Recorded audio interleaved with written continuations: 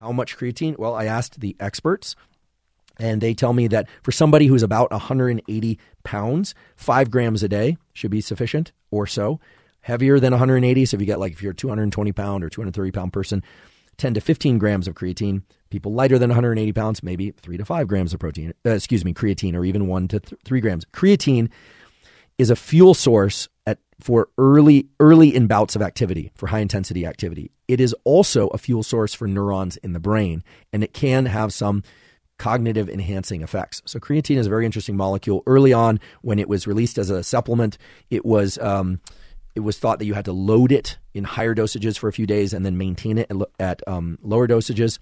So you take 20 or 30 grams a day, then back off to 5 or 10. It doesn't seem to be the case that you can get all the benefits from taking the dosages at the low level I just mentioned a few moments ago as they relate to body weight throughout. So salt and electrolytes, absolutely key. You need those present. You need to be well hydrated. Creatine seems to have a performance-enhancing effect. There are 66 studies, showing that power output is greatly increased, anywhere from 12 to 20%. And this is sprinting and running and jumping as well as weightlifting by creatine. The ability to hydrate your body is improved by creatine because of the way that it brings more water into cells of various kinds. As an indirect effect, it can help increase lean mass because of the way that it brings more water into muscle, and probably also because of the way that if you get stronger, you can generate more force and generate more hypertrophy. It reduces fatigue. 7 studies have shown that it reduces fatigue. There are even some interesting effects on improving cognition after traumatic brain injury, although that's a serious medical condition and situation, so you absolutely should talk to a board-certified physician before adding anything or taking anything out of your current regimen. There are a few other effects that are interesting and notable, but the big ones are the ones that I referred to before about increased power output, etc.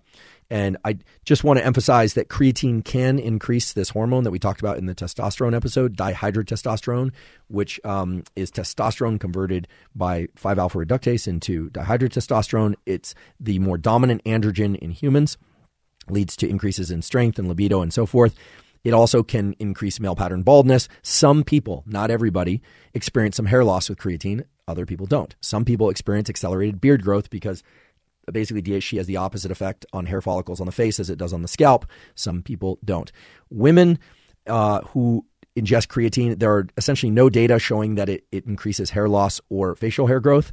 So creatine, definitely a powerful performance-enhancing molecule. The other one that personally I've never tried, but that seems to have very strong and well-supported effects, is beta-alanine.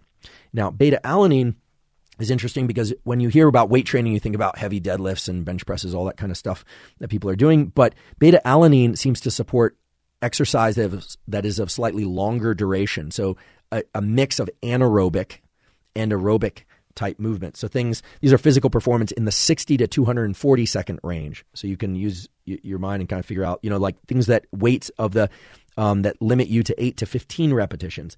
Cardiovascular exercise of the sort like rowing or sprinting, so interval work. It seems to help with that kind of work. So we're not talking about long runs. We're not talking about heavy deadlifts.